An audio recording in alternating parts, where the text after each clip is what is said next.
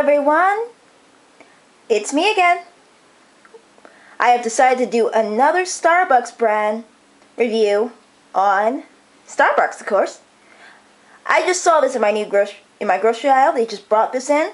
It's called Starbucks Hot Chocolate, hot cocoa with salted caramel.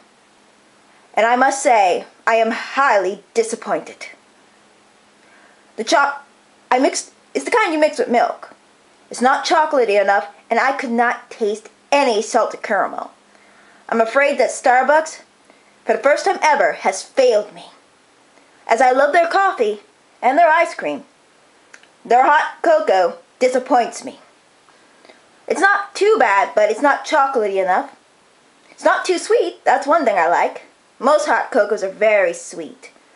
But this is a disappointment. I mixed it with hot milk. Did everything directions said.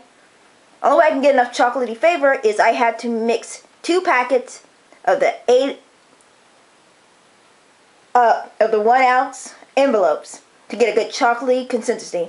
But even when I did that, I still could not taste caramel. And I like salted caramel. Now, don't let this discourage you. They got 2 other flavors I'm going to try. I think. I wasn't paying attention. But overall, don't waste your money on this. Unless you want to. But there's no caramel taste. It's not chocolatey enough.